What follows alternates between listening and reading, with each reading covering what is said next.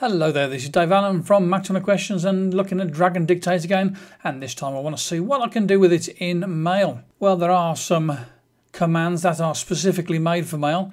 You could just use it just to dictate into if you want to, but let's see if we can do a little bit more. Okay, so first thing of all, let's turn the microphone on. New message. David Allen. Using DragonDictate. Honestly, there are an absolute mountain of commands that you can use within Mail using DragonDictate, full stop. There is everything in there from application menu actions, comma, file menu actions. For example, I could say command mode, save as draft, new line, paste from clipboard.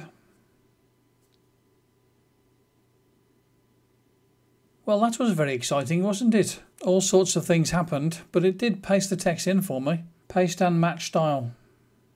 So the command that I should have used was to paste and match style, because when I did that it put the text in to suit the formatting of the text that was already there. Check spelling, select so the command to can full stop.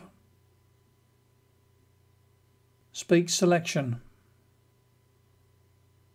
Undo that. I could see that the DragonDictate software did recognise the speech and understood what it was that I said, but the command just didn't work. Even though some parts of DragonDictate are a little bit hit and miss, I still think it is a very good application, and we can only hope that the parts that don't work so well will get better in time. I wasn't sure whether that saved it as a draft or not, so let's have a look in the drafts folder, and it looked like it had actually saved it, but I didn't actually get any feedback to say that it had been saved, so that's okay. Go to Inbox, Show Long Headers, Sort by date sent.